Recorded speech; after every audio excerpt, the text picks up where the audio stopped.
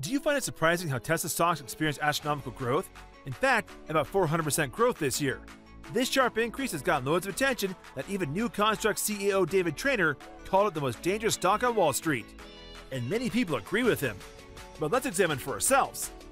Tesla's soaring stock price remains dangerously overvalued, analysts say, with more who track the stock now warning of a painful reckoning not that far into the future.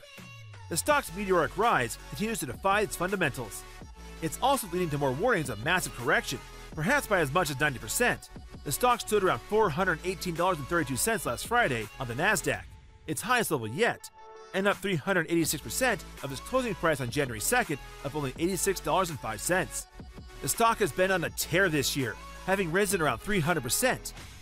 And the company is now worth more than some of the world's largest automakers, including Toyota and Volkswagen. This unbridled ascent makes Tesla the most dangerous stock on Wall Street, contends Davide Trainer. Trainer asserts the stock's fundamentals don't support its far too lofty price and valuation. We think this is a big, one of the biggest of all time house of cards that's getting ready to fold, Trainer told CNBC's Trading Nation. He said a more realistic valuation would be far lower than current levels. I think around a tenth of what it is probably appropriate. He said, Tesla doesn't rank in the top 10 in market share or car sales in Europe for EVs, and that's because the laws changed in Europe have strongly incentivized the incumbent manufacturers to crank up hybrids and electric vehicles. The same is coming in the United States. I think realistically, we're talking about something closer to $50, not $500, has a real value. Yep, he said it. Tesla actual stock value, according to him, could be worth $50. That's a lot of decline. Trainer does credit Tesla CEO Elon Musk and the company for accelerating the trend of making electric vehicles more mainstream. A focus on fundamentals, though, makes Tesla a no-touch for him. The fundamental, according to Trainer, being whatever best-case scenario you want to outline for what Tesla will do, if they start producing 30 million cars in the next 10 years, get into the insurance industry, and have the same high margins as Toyota, the most efficient major automaker of all time. Even if you do, all believe the rate implies that the winnings will be much higher than that. Tesla is currently trading at a whopping 159 times its expected earnings. According to Trainer, the current Tesla share price equates to a market share of between 40% and 110% based on the average selling price of a Tesla. But when it comes to TSLA stock, reality hasn't mattered for a long time. What actually matters is the story Tesla tells its investors and the stories they tell each other. And Wall Street analysts are finally having to tear themselves away from the facts and numbers and admit that Tesla stock is valued on hopes and dreams. Wedbush and Bank of America are the latest to boost price targets for Tesla. Wedbush analysts like Daniel Ives believe in the story, but he isn't recommending the stock. Bank of America analyst John Murphy recently upgraded Tesla. He upgraded it to, you guessed it, neutral. Murphy was a longtime Tesla bear and a skeptic of the story. But even Tesla bears are being forced to admit that the story itself holds value, if enough people believe in it. Tesla stock is a story stock that is caught in the middle of an EV bubble. And then you add the stock split and you have an amazing story. Stock splits, of course, create no actual value for a company whatsoever. Davide Trainer adds that its recent stock split could also prove dangerous for new investors getting into the stock. Stock splits are inconsequential to value. They're not changing the size, they're just dividing it up into more pieces. Honestly, I look at the stock split as a way to lure more unsuspecting and less sophisticated traders into trying to chase this stock up, and that is not a real strategy, said Trainer. Tesla stock was up another 21% in the past 5 days. The main catalyst for the move higher was the recently announced stock split on August 31st, saying it would split its shares by a factor of 5.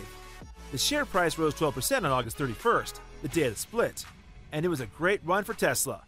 But unfortunately, the stock closed last week with a loss of more than 5% after Bally Gifford, the largest external shareholder, took a piece of George Soros' playbook and cut its stake, making Tesla to also suffer from the sell-off that took place in the rest of the market by momentum investors.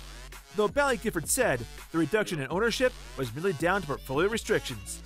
To add salt to injury, on Friday, the S&P 500 Index Committee decided to add e-commerce site Etsy, automatic test equipment maker Teradyne, and pharmaceutical firm Catalent to the S&P 500, but stopped short of including Tesla. Some investors had expected Tesla to be included this quarter. After it reported its fourth consecutive quarter profitability in July, Tesla shares tumbled Tuesday after Elon Musk electric value maker was left out of the S&P 500 by the committee that decided on new additions to the index. Tesla shares closed down 21.06%, making it the worst one-day loss on record. Tuesday's drop brought the company's market valuation down by roughly $82 billion to $307.7 billion. Tesla stock dropped more than 7% after hours on Friday following the news. U.S. markets were closed Monday because of Labor Day. Tesla's move lower Tuesday also follows a major reversal in the big technology stocks last week, amid fears that valuations had reached unsustainable levels. Japanese tech investment juggernaut SoftBank was reportedly the mystery NASDAQ whale that bought billions of dollars in call options in big tech names, including Tesla, Amazon, Microsoft, and Netflix, potentially driving up valuations. Tesla said Tuesday it completed its sale of $5 billion in new stock.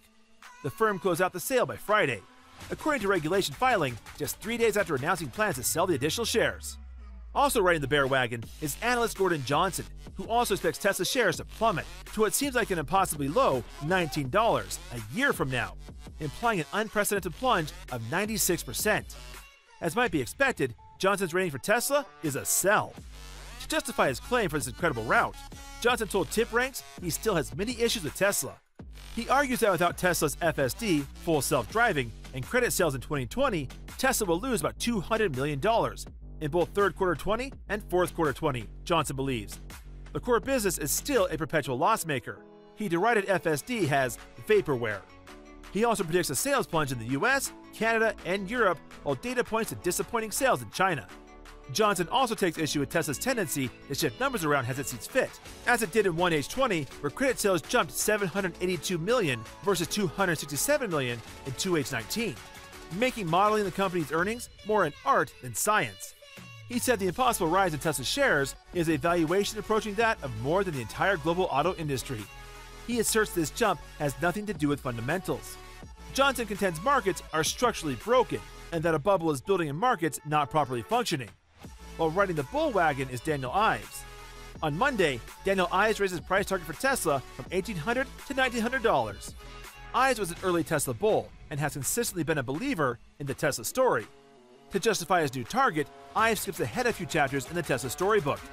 We believe that the China growth story is worth at least $400 per share in a bull case to Tesla, as this EV penetration is set to ramp significantly over the next 12 to 18 months, along with major battery innovations coming out of the Giga 3. Million-mile battery remains an elusive goal now in the grasp, in our opinion, Ives says. Ives also says Tesla will soon be a major third-party battery supplier for other auto companies. Looking ahead, we believe Musk and company are slated to announce a number of new potential game-changing battery developments at its highly anticipated Battery Day on September 22nd, Ives said. Again, he is anticipating Tesla will announce game-changing battery technology. There is no doubt Ives is right. If there's one thing Tesla is good at, it's announcing things. For example, Tesla announced the Roadster back in 2017, and it's still nowhere to be seen.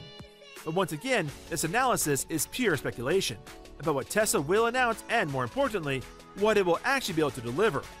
Some investors might say, despite the pandemic, Tesla delivered more cars than expected. Year-on-year sales fell by less than 5%. Tesla's shares have jumped since the spring. The value of the car maker has been skyrocketing since March. Tesla overtook Toyota and became the most valuable car maker in the world. Its market price is almost $210 billion, and the market capitalization is attacking $400 billion. And you, as an investor, might be right. In such, you are right. No one is pouring water on Tesla dreams of the future. And what most bearish analysts are saying is the market always corrects itself. Sure, in the future, value might rise by $5,000, but for now, one has to be careful in either buying or selling Tesla stock. The fact that Tesla was not included in the Standard & Poor's 500 stock index, which had now lost more than 50% since Friday, and was hovering around $350 on Tuesday afternoon, is something worth noting. Most of Tesla's profits are based on sales of free regulatory credits to gasoline automakers, whose fleets on average don't meet regulatory required emissions levels. Tesla enjoys a 100% profit margin on these credits since the company gets them as a free byproduct of being an all-electric vehicle maker. In second quarter 2020 alone, Tesla sold $428 million in regulatory credits, on its way to reporting GAAP net income of $104 million. When we remove these credits, Tesla's GAAP net income would have been negative in each of the past 3 quarters. Though a very good strategy, selling credits isn't a viable long-term strategy. As other firms ramp up production of EVs and earn more credits, they purchase less from Tesla. For example, Fiat Chrysler CEO Mike Manley noted in the firm's first quarter 2019 earnings call that it expects to be compliant without the help of credits from Tesla by 2022. Without the profits from selling free regulatory credits, Tesla will have trouble increasing its already overstated profits. In a nutshell, Tesla is at the epicenter of an EV stock bubble. There's no way of knowing how inflated that bubble will become or when it will burst. Bullish and bearish Wall Street analysts and flocking to the neutral sidelines. It's really the only appropriate conclusion. That's all we have for you today. Thank you for watching. Till next time.